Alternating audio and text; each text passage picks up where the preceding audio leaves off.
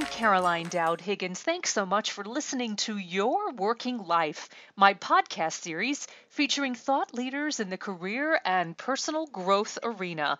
I know that you spend a significant portion of your life at work, so I'm on a mission to provide you with tools, inspiration, and resources so you can enjoy your career and love your life. And I'm very excited to welcome my very special guest to the show, Graeme Cowan. Graeme, welcome so much to the show today.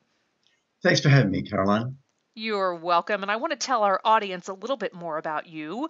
Graeme Cowan is the author of Back from the Brink, True Stories and Practical Help for Overcoming Depression and Bipolar Disorder. Graeme is also a speaker who helps people build their resilience, well-being, and performance. Despite spending most of his career as a senior executive in Sydney, Australia, with organizations like Johnson & Johnson, Pfizer, and A.T. Kearney, Graeme has struggled with depression for more than 20 years. Graeme reemerged with not just a best-selling Australian book series to his name, but a new attitude toward the way individuals approach recovery. And he's also the author of an extraordinary report called The Elephant in the Boardroom, Getting Mentally Fit for Work. And Graeme, I'm really excited that you're with me today, and I'm eager to unpack your book and the report and some wonderful resources that you have to share. Terrific. So, Graeme, let's get started. Why are people reluctant to talk about stress and particularly depression in their workplace? Well, unfortunately, there is still a great deal of stigma associated with depression and anxiety disorders in the workplace. And this really came out. I did a survey last year which produced a report called The Elephant in the Boardroom. And what we found in that was that 86% of people that are going through depression and anxiety would rather suffer in silence than discuss it with their work colleagues. So, and yet it's been shown that depression, anxiety, and stress disorders contribute 34% of lost productivity through absenteeism and presenteeism. So here you have the largest contributor to lost productivity, and almost 9 out of 10 are reluctant to talk about it. Wow, wow. You know, you talk a little bit about work tribes, right? Work groups. First of all, explain that term to us first. And then my question as a follow-up, do these tribes have moods as well? Yeah, a tribe is described as a group of people from 20 to 150, and it really goes to anthropological work, which shows that that is the largest size of a natural group.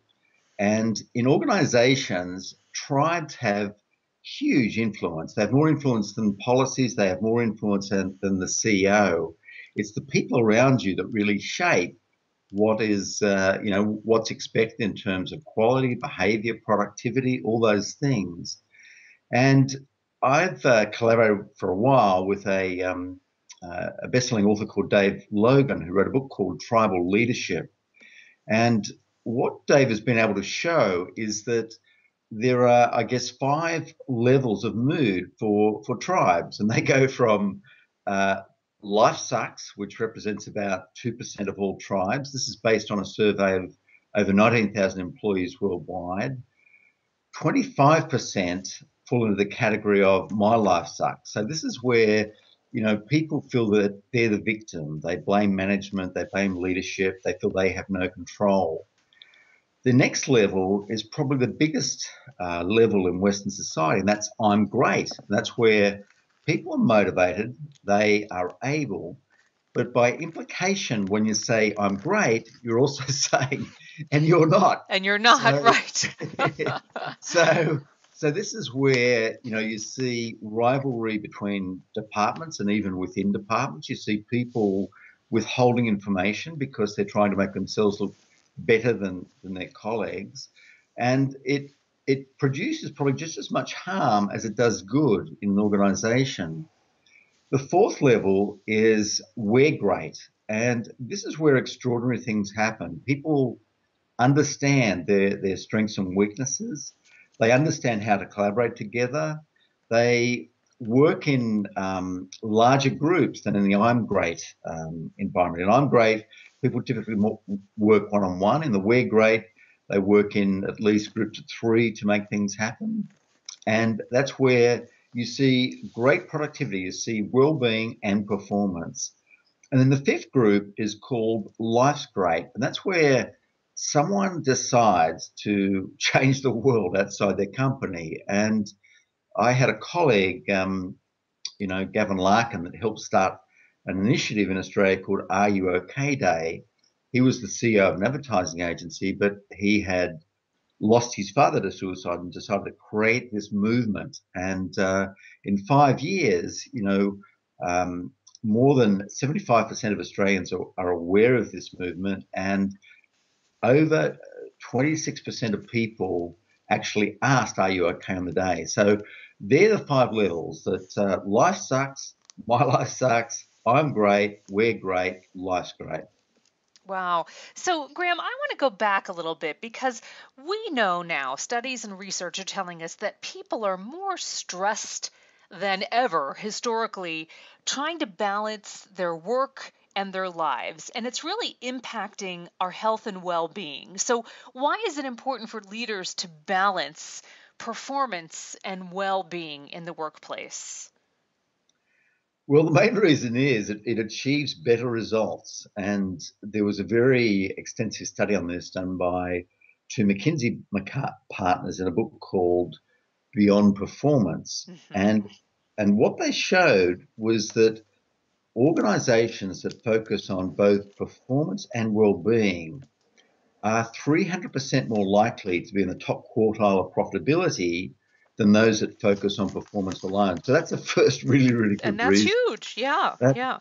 it's a massive reason. And the other thing as well, Caroline, is that as you'd be aware, in just about every organization, they're striving to do more with less. And despite this same research by contained in Beyond Performance shows that over 70% of change efforts fail to achieve all their objectives. And the reason is that leaders fail to adequately plan for well-being. They plan for performance, but they don't consider the morale, the engagement, the mood, the energy levels of the team. They don't plan adequately for that. They assume Mm. that because they know what's going on, that other people know what's going on, and that's a really, really big issue. And the best organisations are ones that are really cognizant of those 2 things and really strive to achieve both in everything they plan and do. Wow. Graham, one of the things that really struck me about your book was the poignancy of the true stories and your ability to give the reader practical help for overcoming depression and or bipolar disorder, for example. So, tell us a little bit about your journey back from the brink, because you certainly have overcome issues in your own life. Yeah, I have. I've had a number of episodes of depression in my life, but in 2000 I began an episode, and it was actually after the great tech crash. I was Mm. managing a business that was involved in helping to recruit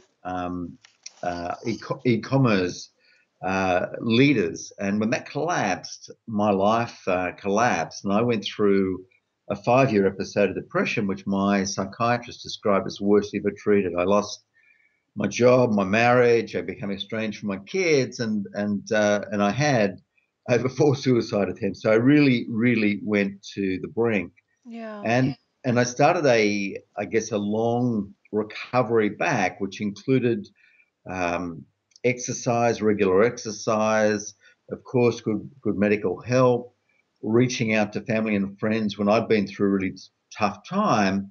But what I'd really yearned for when I was struggling were these actual stories of people who had been through tough times and come back. And because it's one thing to read, facts and figures, but I yearned for stories, and I just had this assumption or this belief that other people yearn for stories as well. And so that's what I set out to do. And what I found, and I did an Australian book first, and one of the people I interviewed was Jeff Gallup, who was the premier, or what you call a governor of one of our largest states. And he resigned because he was depressed, and even his closest colleagues weren't aware of that. And one of the things that just blew me away, I went to a book signing in Perth, which is where he's from, where his state is, and over 30 people were in the book signing line. At least half said when the Premier of Western Australia talked about his depression, I knew it was okay to talk about my depression. So I just Wow. knew the importance of high profile people in creating those conversations. And, we had the tragic extreme of that just recently when with Robin Williams taking his life, and the extent of the Yes. conversations that promoted. That was the one glimmer of light that came from that, is it promoted lots of conversations, and how can we better support those people. And so that's what prompted me to do this international book with people from the US, like Patrick Kennedy, the son of Ted Kennedy, Mm-hmm. like Alistair Campbell, who was Tony Blair's chief advisor, Trisha Goddard, a talk show host, um, Bob Borstein, the director of public affairs for Google. These were really competent, really successful people, but had all really struggled. Depression doesn't discriminate, and they each really describe in their own words about what worked for them in their recovery, and common themes came out of that. And I think stories plus, I guess, practical tips and guidance, I think, are a really good combination for helping people. I agree. And the practical tips and guidance are just crucial because so many folks who are listening to our show and reading your book don't know that they're depressed, right? They might have some awareness that something's off, something's not right, but they might not realize that there is a clinical depression. Any thoughts for someone who has experienced that up close and personally, Graeme, about what the first course of action for an individual should be who's concerned, right? Or perhaps a coworker who's concerned about someone else. Yeah, well, it's always natural to have, the odd day, bad day, or, Of or course. couple of days. These things happen. But clinical clinical depression is where these moods and feelings and physical impacts last for 7 days in a row. So it's lower energy. It's sometimes difficulty sleeping. It's loss of appetite. It's loss of libido. They could be a combination of things involved, black thoughts, really negative outlook. So if that happens for more than, 5, 6, 7 days, it's really a signal to do something about it. And of course, going to see your primary physician is a really good place to start. Many organizations, particularly large organizations, have employee assistance programs where you can call and discuss that stuff with something. Even going to a website and just doing an anonymous self-test can give you an indication. And, there's a website called blackdoginstitute.org.au that has a self-test for depression and a self-test for bipolar, which can give you a very good indication about whether you need to seek further help. That's great. What a good resource. Hey, speaking of which, tell us about your free 30-day mood challenge at www.iambackfromthebrink.com. Would you tell us about that? Yeah, well, what I really decided to do was to incorporate the stories and the practical tips that I learned from my book Back from the Brink, and to have it in 1 day chunks, so people receive one email per day with a story and one practical action to take on that day. So it includes things about how to find a mental health savvy primary physician, how to how to access these self tests, how to exercise when you don't feel like exercising, how to say you're not okay to loved ones around you. And it basically takes people on a journey. And I was just looking actually at the results of that yesterday. And one of the really surprising things to me is that 73% of people that have taken action from those emails report that their mood has improved over that 30-day period. So it's just one practical tip a day, a little step that can make a big difference. Incredible. Now, this is a perfect segue, Graeme. You are also the director of Are You OK, which is a foundation, and the slogan is A Conversation Could Change a Life. Tell us more about that. Yeah, well, as I mentioned a bit at the start, Gavin Larkin, who was a good friend, lost his father to suicide. And it happened like 16 years ago, but it was still having a massive impact. He was having to explain to his children why their grandfather, who they never knew, took his life. And so he really thought to himself, what can I do about this? And he just knew that, having a National Suicide Prevention Day just wouldn't promote the engagement because people can be threatened or intimidated by raising that sort of subject. And so his brilliance was coming up with a line, a conversation can change a life.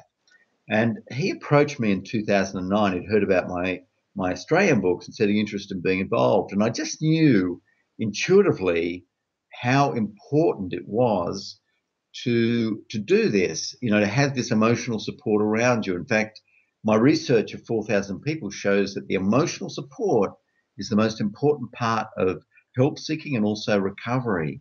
And so we started it, and we had people like, Hugh Jackman provided endorsements, Simon Baker, Australian politicians, sports people, and it just has become an extraordinary movement. There are work programs where people can get posters and guidelines and videos. There's school programs, there's university programs where people can access the material for free, and they can find it from Are You OK? The letters.org.au, and it's a beautiful, wonderful resource. We had actually one day a year we have an Are You OK? Day, and we happened to have it last year. Sorry, last week, last Thursday.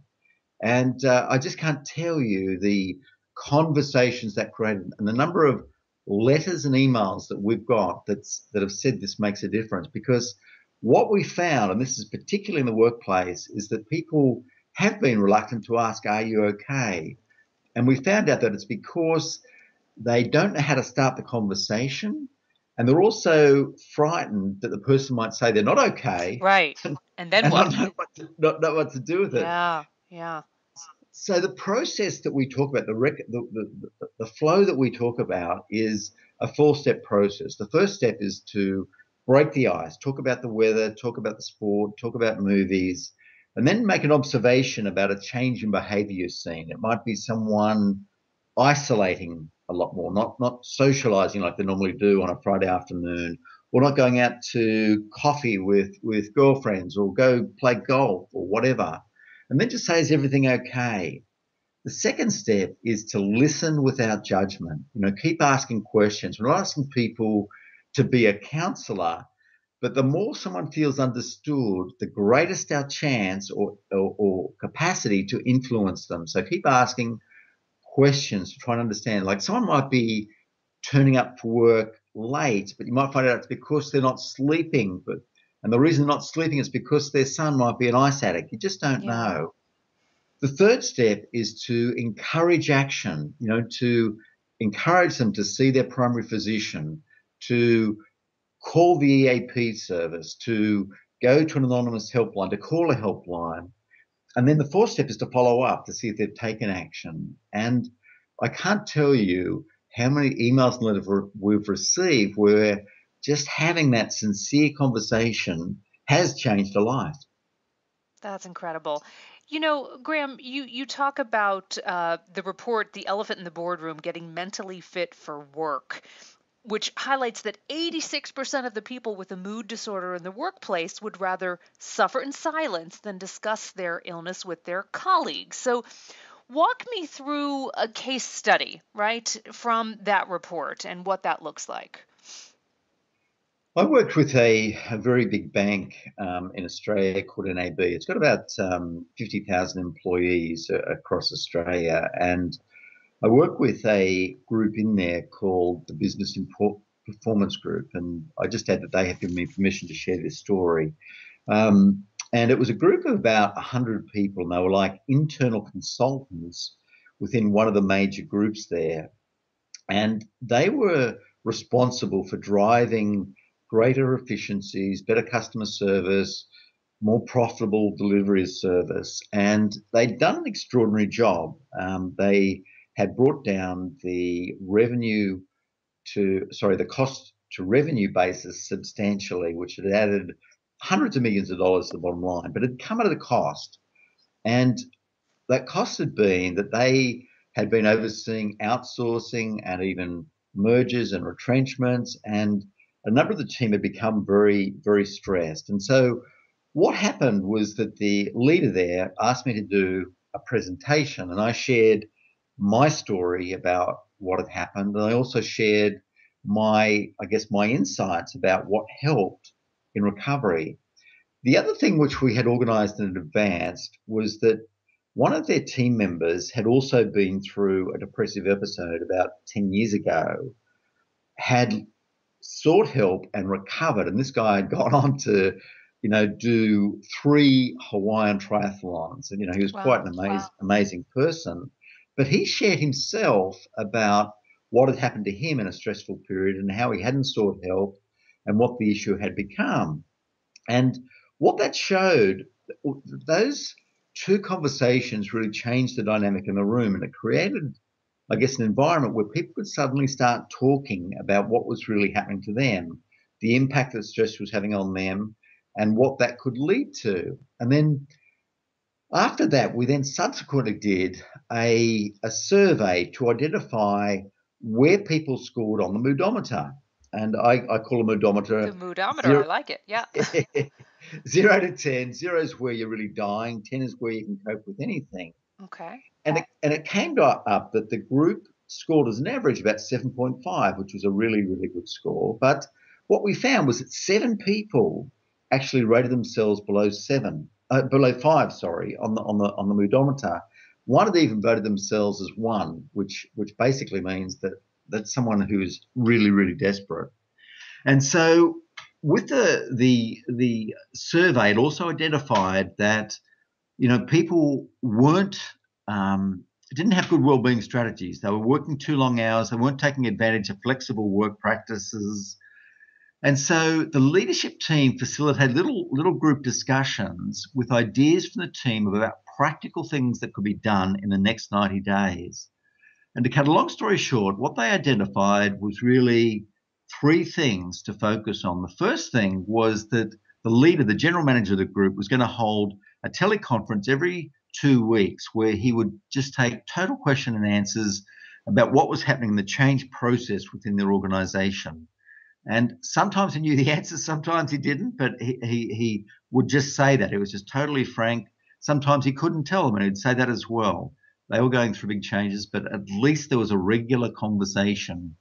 The second thing they did was to start having walking meetings. So they were like a lot of organizations that sat around a boardroom table and had sat down for hours a day doing nothing. And so particularly when the meetings were below 4 people, they would go outside and just walk while they were having the meeting. So they had physical exercise, I got love outside, that. That's great. did that. And then the third thing they do was decide to have a pens down day, once a month, where once a month on the Friday, people could leave at 2 o'clock and just do stuff that was good for their well-being. It might be to go for a movie or to, have a haircut or a massage or whatever. And they just found that those 3 things done on a consistent basis over the 90-day period, took everyone out of the red zone. All those 7 people came out of the red zone, and it improved engagement, improved morale and mood across the group. So it can be done, and this is the thing. And one very other interesting thing that just came in a Harvard study in July, Caroline, was a finding that only 1 out of 4 employees in a 19,000 employee study believe that their leader has a sustainable and a balanced lifestyle. But for those 1 in 4 that do, they are 52% more engaged and have 75% higher well-being than the others. So I guess from a leader's perspective, the takeaway message is the most important thing is to take care of your own resilience, your own well-being, Yes. and that will have Yes. a flow-on effect to your team. Excellent. What great, great wisdom to share. Graeme, thank you so much. This is extraordinarily helpful. I know our listeners are benefiting as they listen to you. I want to remind them about your extraordinary book, Back from the Brink: True Stories and Practical Help for Overcoming Depression and Bipolar Disorder. Now tell us, how can we buy the book? We can just go to Amazon and Google it there, or any good bookshop across the US, so you can buy it there, no problem. That's easy to find. For the book, The Elephant in the Boardroom, which is a free report which I've done, which quantifies the cost of stress in the workplace and practical tips to do something about it. That can be accessed at graemecowan.com.au, which is Graeme, GraemeCowan.com.au. Excellent. And Graeme, you're also on LinkedIn, you're on YouTube, you're on Facebook and Twitter. So I hope that our listeners will connect with you out in the social media space.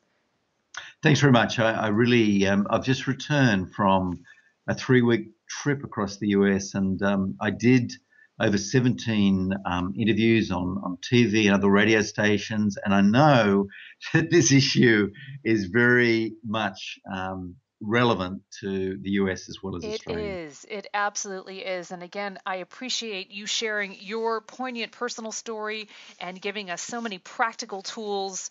And thank you for your time today, Graeme. What a joy to get to know you. My pleasure, Caroline. Thanks for having me. Take good care. And I want to thank our listeners for tuning into Your Working Life, where my goal is to help you design your career destiny so it doesn't happen by default. True career and life satisfaction is really possible, and it's time to embrace what you love doing so you can do more of it. I'm Caroline Dowd-Higgins. Take good care.